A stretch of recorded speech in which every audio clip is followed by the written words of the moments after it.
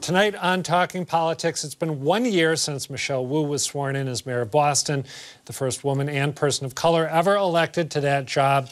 And what a year it has been. We'll dig into all of the controversies and successes she's dealt with so far and what's likely to come in the next 365 days ahead. But first, a look at another local politician with some major national ambitions. Congresswoman Katherine Clark is vying for a promotion after Republicans officially clinched control of the House earlier this week. And Speaker Nancy Pelosi announced she won't run for another term in House leadership. As Assistant Speaker since 2020, Clark is already the fourth-ranking Democrat in the House, but now she's announced she's running for the #2 spot, House Minority Whip. And Clark isn't the only Massachusetts politician getting national attention this week. After years as an outsider in the state Republican Party, outgoing Governor Charlie Baker went on CNN with Jake Tapper a few days ago to share his vision for the future of the GOP nationwide. One of the messages from the election is, for Republicans generally, is we need as a party to move past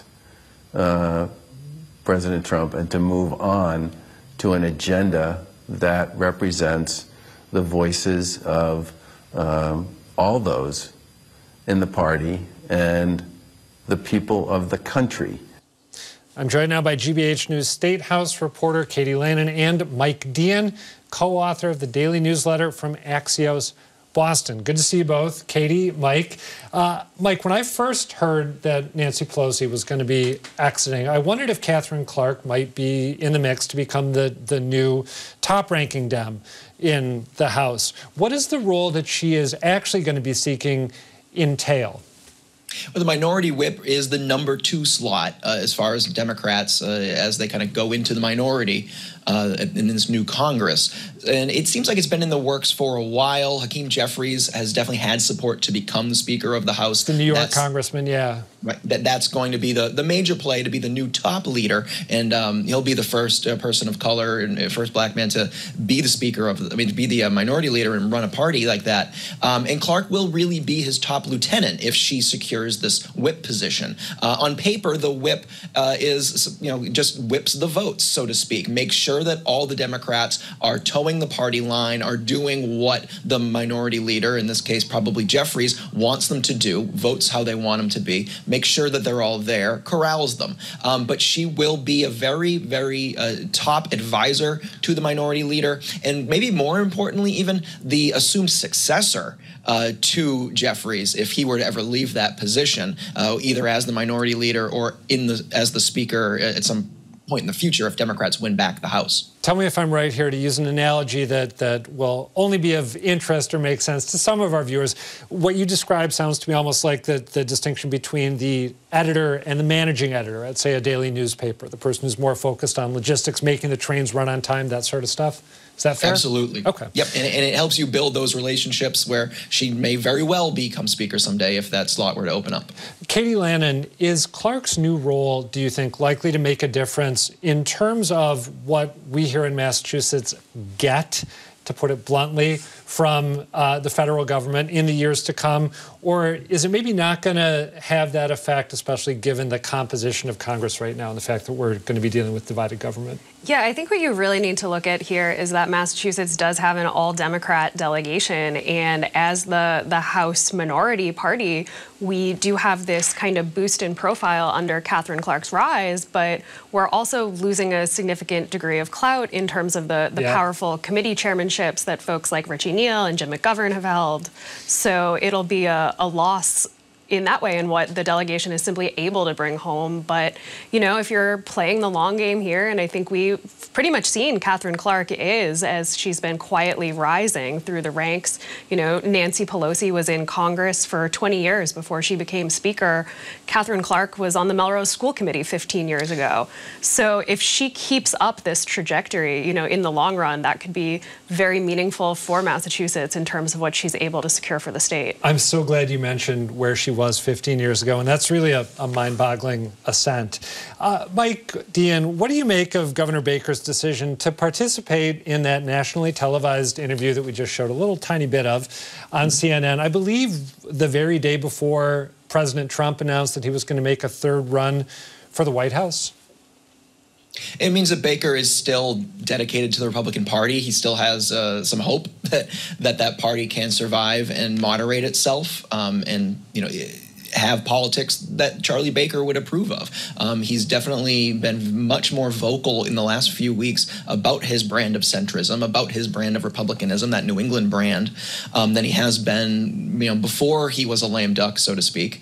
So I think that interview came as somewhat of a surprise that all of a sudden there was this Jake Tapper interview in the corner office, big deal, national coverage, Baker as a spokesman for a wing of the National Republican Party in a way. But it didn't really surprise too many people around Beacon Hill that Baker feels that way. Right, right. I should probably mention, I think this interview was arranged, or was broadcast at least, right around the time that the National, or the Republican Governors Association had gotten together. So that gives it a little, to my mind, a little extra punch. Katie Lannan, is this the sort of thing that you do if you are planning to just quietly retire from your role as governor and keep a low profile in the coming years, or not? I mean, I think that's kind of an obvious question, right, Adam? Fair enough. Yeah, okay. It's not a low profile at all. And these are things that, those of us who cover the State House, who have been asking Charlie Baker about Trump, about the Republican Party and things like that for years, didn't really hear much new, but it is new for him to be taking on this kind of national stage. He's a guy who, for years, when asked those questions, falls back on, I'm focused on my day job. That's what the people of Massachusetts elected me for. But now his day job is winding down, and it certainly does seem as though he's looking for some sort of presence on the national stage as he plans ahead. But, he said he doesn't want to run for a higher office at this point, which of course is always something people say until they're running for higher office. Very true. But he's been consistent on that, but that doesn't mean he'll fade off into the sunset, right? I think we've seen him take on some national speaking engagements, and I think anything could happen for him from here. I think I've talked about it in this space before with both of you, maybe not simultaneously, but I just think it's going to be one of the most fascinating subplots in Massachusetts politics to watch. Let's take a look, actually, before we leave Governor Baker, just a little snippet of one other comment he had to make to Jake Tapper about the role of moderation in politics. Voters, generally speaking, especially in battleground states, aren't interested in extremism. They just aren't. They want people who they believe are going to be reasonable, who are going to be collaborative, and who represent sort of the fundamental tenet of democracy. I think in the midterms, one of the big lessons that the Republican Party nationally needs to take away from it is voters want collaborative elected officials. They don't want extremes. So, Katie, there's Governor Baker talking in the abstract about what voters want based on his own experience in Massachusetts. He ruffled some feathers in this past week when he vetoed, I believe, $1 million that was allocated for an ad campaign that was supposed to warn people away from, quote-unquote, crisis pregnancy centers. Why did the governor veto that allocation, and does his explanation of why he vetoed it, does it square with what maybe his critics are saying?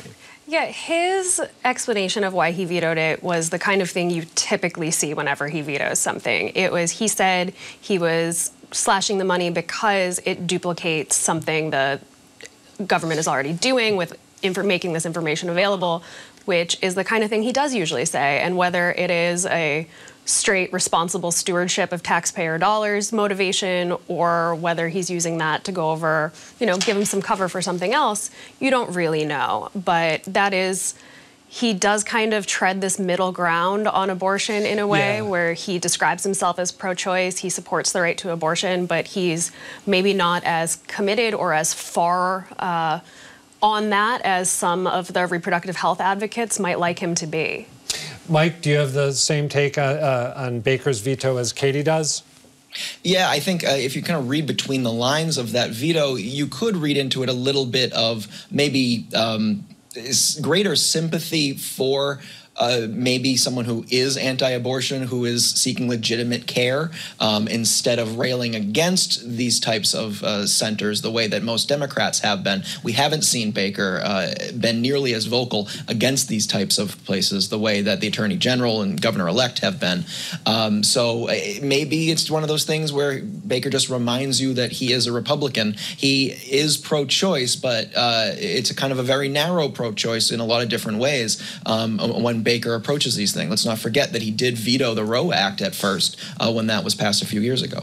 And we should probably mention just a little bit of context, which some of our viewers will already know, but critics of crisis pregnancy centers say that they are intentionally misleading, that they masquerade as places where someone, for example, might be able to get an abortion and then try to talk people out of getting it. I believe that Baker issued this veto after crisis pregnancy center supporters said, hey, we're beleaguered, we are being threatened inappropriately. It's not responsible to ramp up the threat that we're facing at this moment in time. So that's a little bit of background there. I want to ask you both about the Boston Globe's report a couple days ago that Maura Healey, who was identified as living in the city of Boston throughout the gubernatorial campaign, I'm pretty sure by us here at GBH News and by everyone else, that she's actually currently living in Cambridge, which isn't too far away from Boston, but is a different place. Mike, the reaction that I've seen online to this has sort of been split. It's people on the one hand saying, you know, I live in Worcester. What's the big deal? Like, you know, she might as well live in Boston if she lives in Cambridge. And then other people saying, oh, sure, now you tell us. Now you let us know that Maura Healey's been misrepresenting herself on this very fundamental point, and now she's governor-elect. Do you see this as a noteworthy development or a noteworthy story? It certainly seems like a play out of the Maura Healey playbook, that we didn't know about this, that certainly the press weren't informed. There's some question over whether or not the campaign finance officials should have been informed sooner about this. So that is something that needs to be resolved as well. But she ran a very under-the-radar type of campaign for someone who was so popular and won by so much. Very few particular answers to questions from the press, very few elaborated platform positions or plans for certain things. It is, Katie can tell you, it's incredibly difficult to nail Maura Healey down on a what are you going to do or what have you done kind of a question. It's just a lot of pivoting towards talking points. So it did not surprise me that the campaign withheld this information, essentially, that the governor-elect had moved across the river, so to speak. And it just kind of shows that they are not forthcoming with an awful lot of this type of information. Katie, you think this story is going to sort of fade away, or is this going to have ramifications that unfold in the coming weeks? I think it depends on how the campaign, the transition team, the incoming administration handles it. If, you know, they've said that they'll keep posted with more information on where she does ultimately end up living, if this was kind of a temporary situation. Yeah, glad you mentioned that. And so we'll see, right? I think because it has been such a muted campaign, we are looking for kind of the tea leaves that we can read about what kind of administration she'll run, and ultimately we'll find out in January. But I do think there's other interesting elements here as well, in that, you know, we'll have a governor who's a renter, and how will that inform her housing policy that she's put out a plan? Will she, you know, you don't live in Porter Square because it's a drivable neighborhood. Will she take the T? There'll be a lot of different lifestyle elements possible with a kind of urban renting, maybe transit riding governor. That's fascinating. Katie Lannan, Mike Deehan, thank you both. Thank you. Thanks, Adam. Next up, a year and 2 days ago, Boston witnessed this history-making moment. Thank you, Boston. I am so honored to stand here in this chamber that has meant so much to me as your next mayor. In the 365 days that followed, Mayor Wu, the first woman and the first person of color ever elected to the job, has faced controversies over the cleanup at Mass and Cass, butted heads with the Baker administration, and fended off a near-state takeover of the Boston Public Schools. She's also taken steps toward greater racial equity in Boston, appointed a police commissioner who was previously beaten by members of the department he now leads, and taken action to fight climate change. GBH News City Hall reporter Saraya Wintersmith spoke with the mayor this week to get her reflections on year one. She joins me now, along with GBH politics editor Peter Kadzis, good to see you both. Hey, Adam. Saraya, the piece you wrote, which is a fascinating article, very detailed, everyone watching should read it, chronicles the ups and downs of Wu's first year. Where can she look back and claim meaningful victories?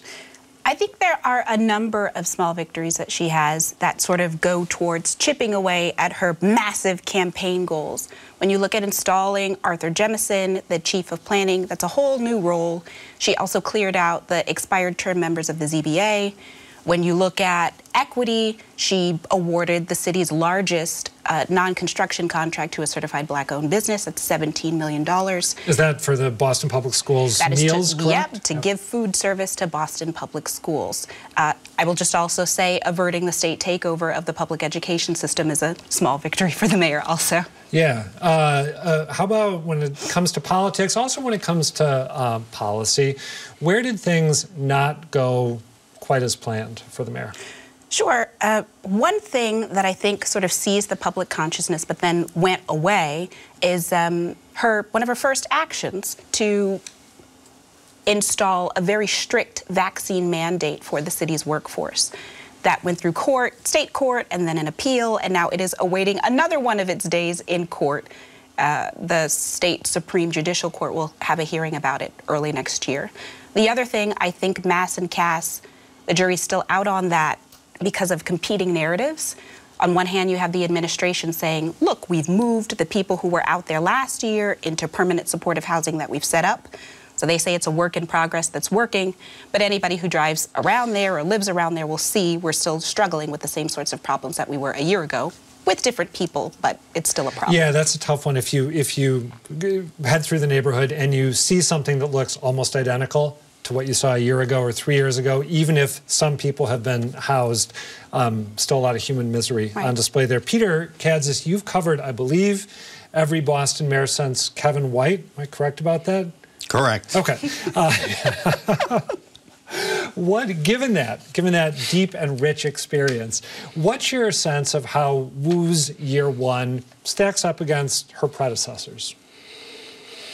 Well, first of all, I jumped in with Kevin White in the middle of his term. Okay. But every mayor has their own beginning. But it's like getting a new car. You know, you're learning how to use the different pedals, the different levers. Mayor's first years are relatively unremarkable. One big difference is that after Mayor Tom Menino got the city's finances in good shape. So Marty Walsh and Mayor Wu don't have to worry about money, at least not now. Maybe in a few years they might have to, but that gives you a lot of breathing room. Yeah, that's interesting because I started covering local politics with you back at the Boston Phoenix, I think around 20 years ago. And in all that time, I can never recall a moment where Boston's finances seem from the outside to be in dire shape. It just hasn't been part of the narrative. You've also covered Michelle Wu since the very beginning of her political career. Given what you know about her personality and what you know about her political inclinations, was there anything about her first year that surprised you or didn't proceed the way you would have expected it to? Well, yes, and it's not so much her, it was the reaction to what Saraya was talking about, the COVID mandates. It was vicious, it was racist, it was all out of proportion. I was astounded. I think most of the city was astounded because Michelle Wu is it's not that she's mild-mannered, she's a very driven woman, but she is not one that I thought would prompt such an over-the-top appeal. But in a way, Adam, let me go back to the question you asked before about the first year of mayoralty. Michelle Wu has more in common with Ray Flynn's first year than people might think. And that's because when Ray Flynn became mayor, Boston was still recovering from the intense racial animosity from Boston school desegregation. Mayor Wu took over while the city was still recovering, as was the nation, from the George Floyd murder. And as a result of both those times, Ray Flynn having beat Mel King, the first black politician to make a citywide run for mayor, and Michelle Wu facing a multi-ethnic field of opponents, you know, there's a common thread there, and that common thread is that black power for Ray Flynn and black power for Mayor Wu were really consistent issues that she had to deal with. Saraya, I want to actually just take a little detour and ask you about what Peter mentioned, the backlash to her COVID mandates. You mentioned that a lot of people have sort of lost track of this fight as it's worked its way through the courts, and obviously right now, knock on wood, we're in a better spot in terms of the pandemic than we were a year ago. But I've been struck at the fact that, and I'm not out on the stump, or not out following her, unlike you, on a daily basis or regular basis, but I've been struck at how regular the people who are vehemently opposed to her COVID mandates, how regular a presence they've been. You wrote about them being camped out outside her house most mornings. They also seem to pop up at a lot of public events that she does in the neighborhoods. Is that something that you think is likely to continue in year two, or is it already fading away? I genuinely don't know. I think when we see the court fight come back, there'll be sort of a resurgence of the issue in people's minds.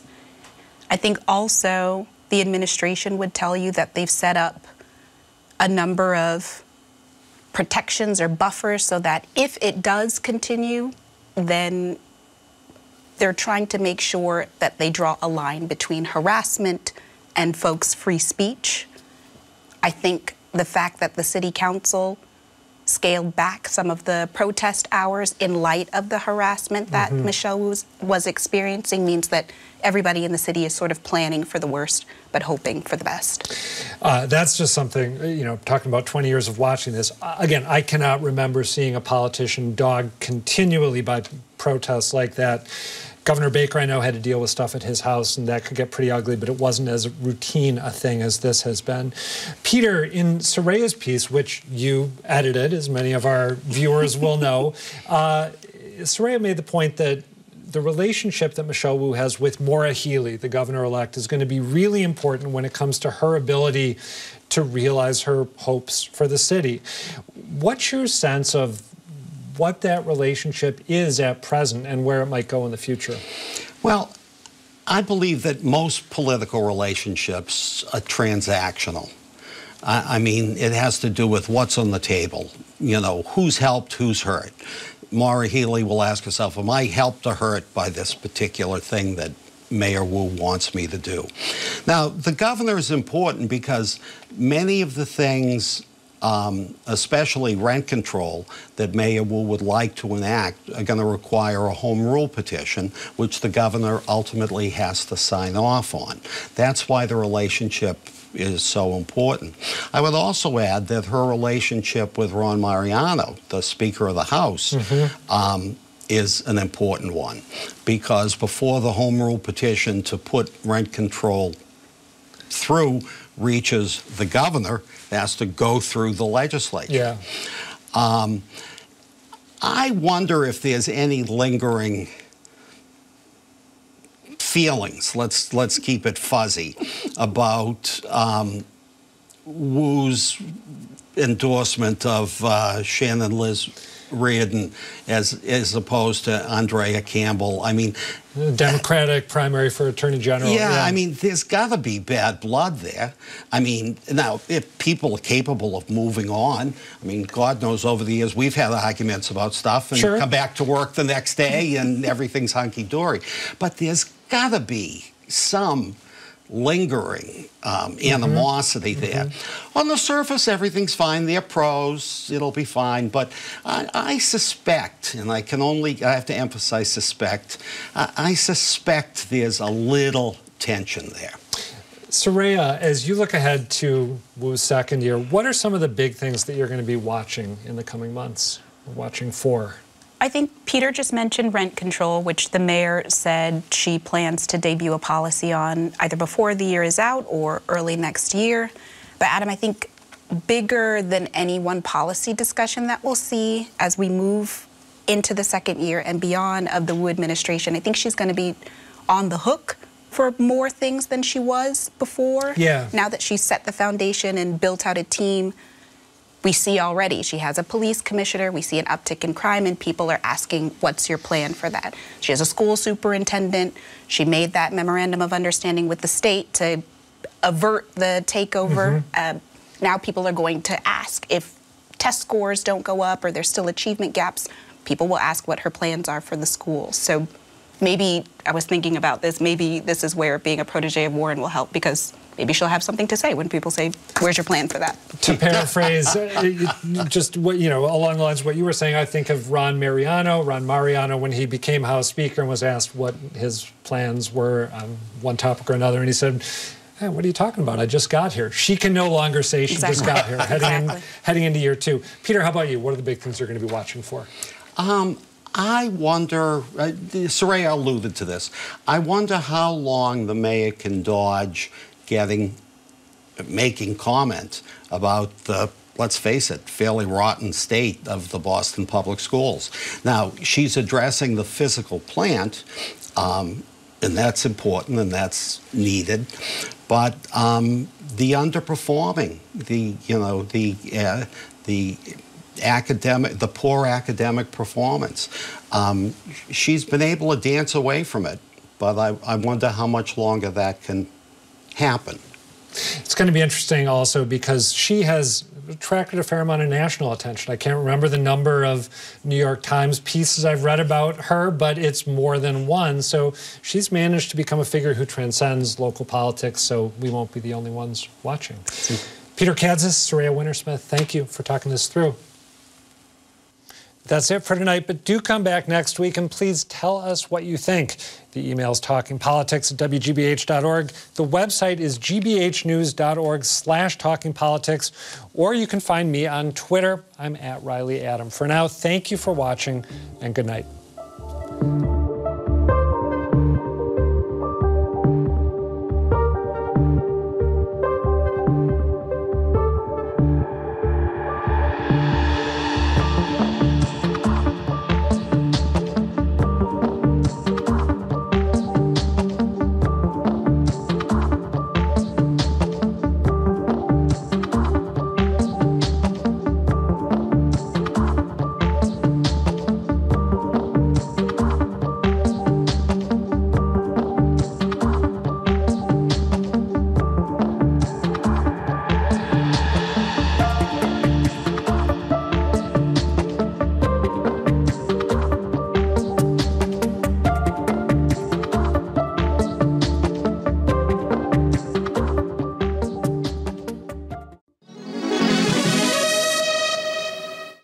Each night on Greater Boston, we go in-depth on important stories. We talk to the people behind those stories, and we bring you expert insight and a wide array of views on issues which you care about and which you should.